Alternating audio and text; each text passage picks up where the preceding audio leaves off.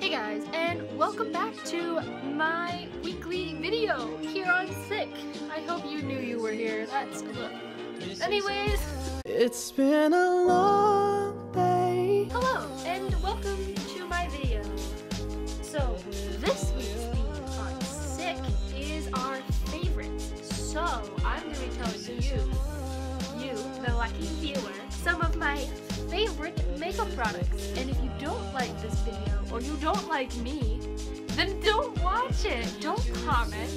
You can give it a like though, that's fine. I'm fine with that. So I'm going to be going in order of how I use the items, which goes primer first. So listen, I don't really have the full items of some of these.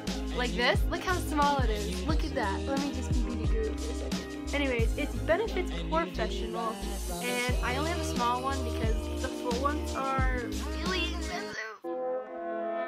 Because I have really big pores on my nose, so I have to use this before I put on my foundation, or else you can still see my pores. Next, my foundation, I have Urban Decay's Naked Skin, and it is really great. It covers all of this. So that's always great. It's really light and it doesn't really drown your skin and make it feel really oily. So that's always good. It's pretty full coverage, I'd say. You don't have to use a lot of it. It covers a lot. It covers a lot of mistakes. Up next is one of my favorite little eyeshadows, and it's from ColourPop. It is called Kennedy. Let me just show you this. It's really like a peachy color, like a brown peachy color. I only took art for a semester. Next, if I don't use that little ColourPop eyeshadow, I'm going to use my favorite palette, which is Plum Queen from Graveyard Girl. And in this, it has my favorite colors ever. Like, it's a mix between the purples and the neutrals and the oranges, and it has a highlight, blush, and contour here, which you've probably seen this a lot if you've been on my channel. You've seen this a lot. This is my pride and joy, okay? Let me just do a few swatches for you if you don't mind, okay? Cue the really awesome music. Wowie zowie! This color, right? Light, it's just really gorgeous. Anyways, on to the next item. This is the concealer that I use on a regular basis. It is Tarte's Shape Tape, and I use it because it is extremely full coverage.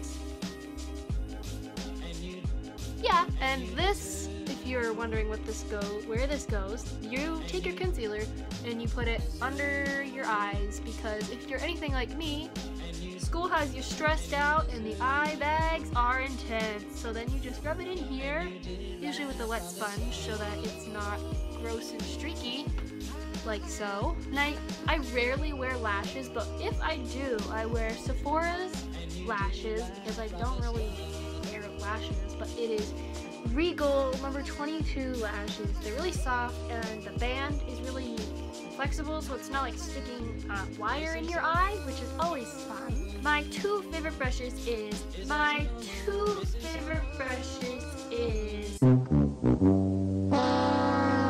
this domed eyeshadow brush from Real Techniques. It is super duper soft, and I got these off of Amazon.